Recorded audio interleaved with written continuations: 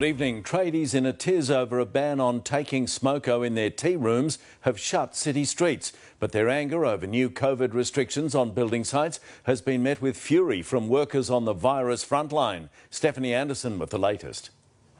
Staging a smoko sit-in This is a bullshit. against the government calling time on their tea rooms. Well, they want to ban the lunchrooms. We have lunch in the middle of the street. Hundreds of tradies determined they've been dealt a raw deal. Have a look around you. We built the joint, yeah?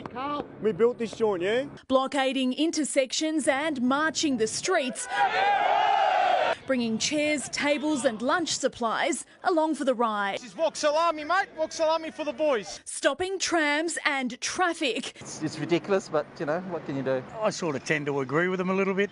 Yeah, I think it's a bit over the top. It looks every bit like coordinated action. They don't want to give us site sheds, so them. But the union is adamant it isn't. It was to make people aware of it was a bit ridiculous how it had been done, and there should have been a bit of consultation. 3 new restrictions have been put on the industry: tea rooms closing and a ban on workers travelling between metro and regional areas technically don't take effect until midnight.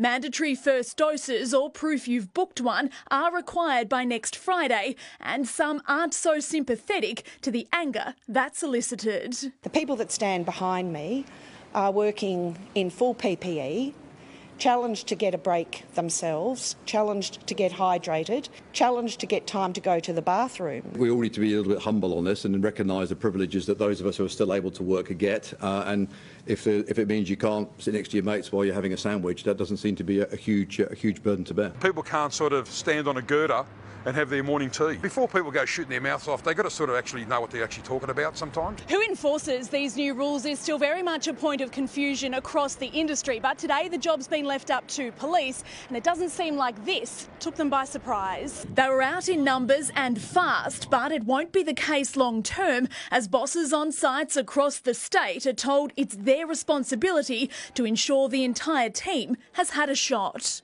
If I essentially make my employee go get vaccinated and they have an adverse effect, does the liability fall on me? They're the answers builders want. The return of tea rooms is what unions are after, or we could see more of this on Monday. Stephanie Anderson, 9 News.